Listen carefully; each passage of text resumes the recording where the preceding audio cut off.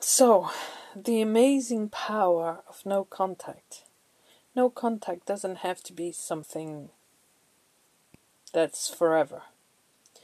It just it needs to be done at some point in our lives, for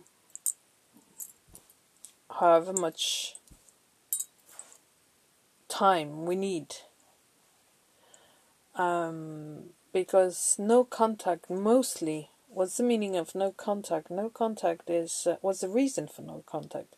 The reason for no contact is to find our space, to make some space in our minds, for ourselves, for our thoughts. Because we all know that when you're dealing with a narcissist, they suck your energy, and they take in your mind every little space for themselves, whether it's by being nice to you, or by being mean to you, or whatever all other techniques a narcissist use. They are like constantly, they have you running around like a headless chicken, constantly.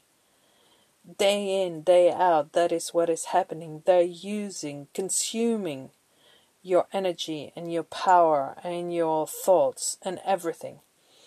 So no contact is obviously something that needs to be done at one point, so that you can make that space for yourself, for your thoughts, for your feelings, for everything, and get to know yourself better. It's very difficult to understand for someone who doesn't know how the narcissist works, how the influence they have on you, and the space they use in your head.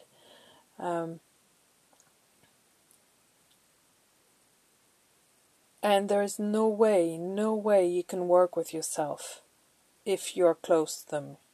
You need to put that space between you and them for as long as you need to see logic. Because this is the thing, when you're dealing with a narcissist, there's no logic. There's no logic in anything they do, anything they say. I mean, even how they feel is logic to them, but to a normal person there is absolutely no logic.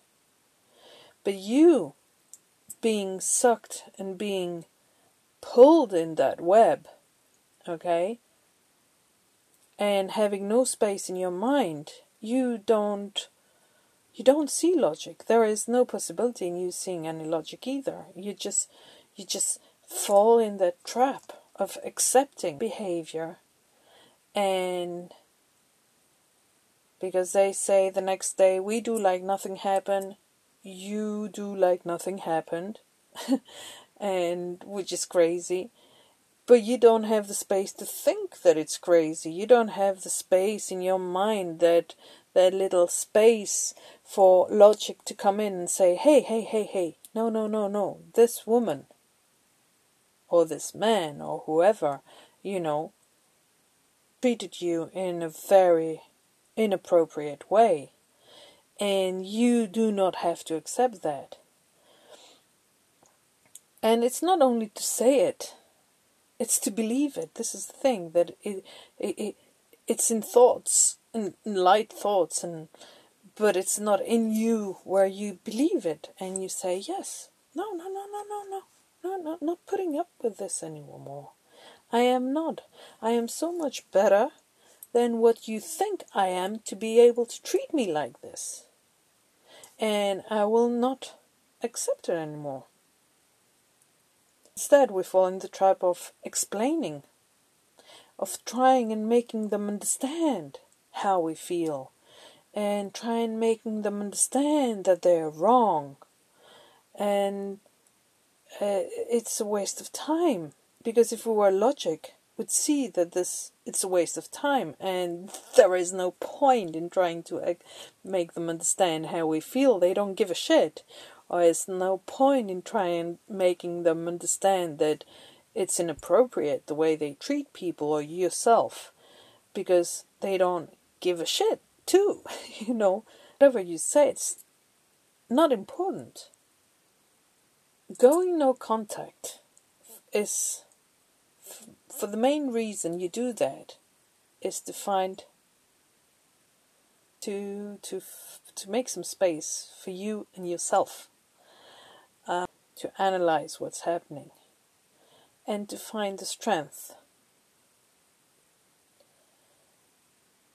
It's not about the strength. It's not about the strength at all. I don't know why I use that word.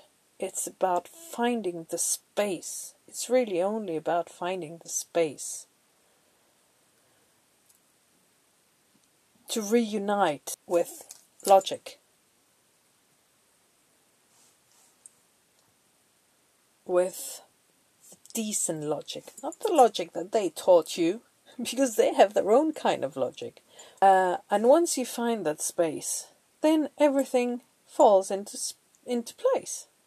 Everything seems more clear. To understand what in that role you were playing, which was useless and a waste of time. Once you found yourself, then it's so much easier to be in contact again. I thought of an example. You don't teach a child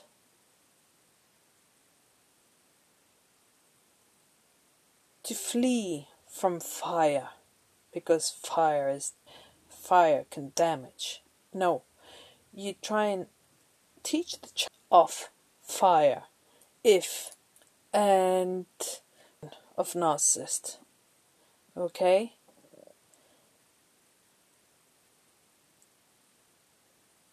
A parent. Okay? So,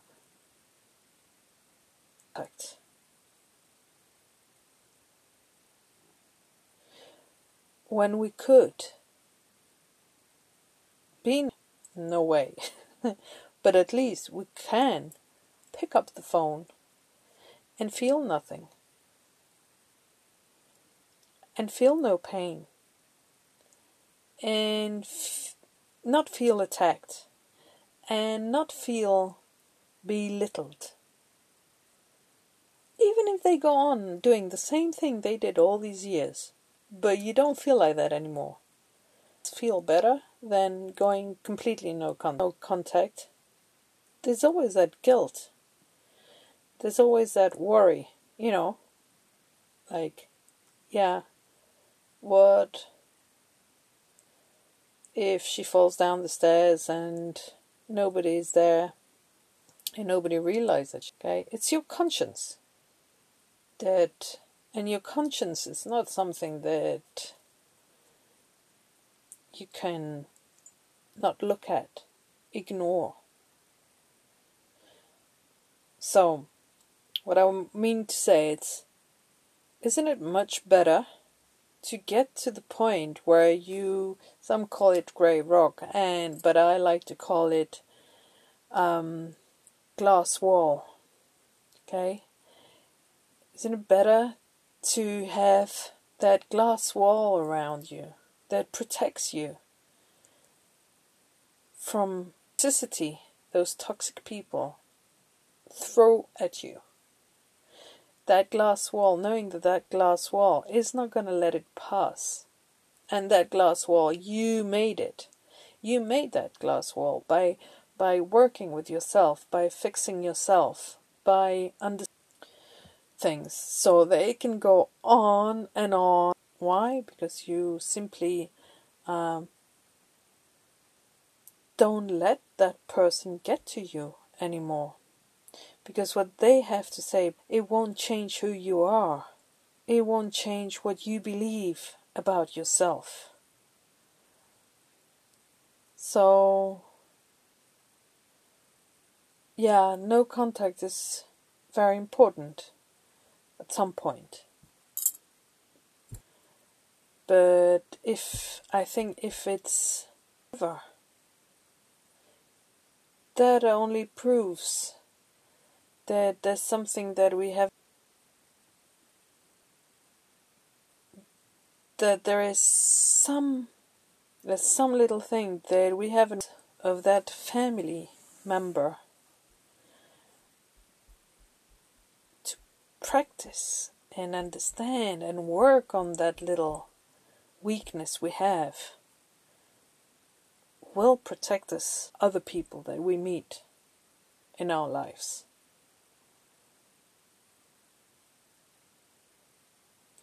We can't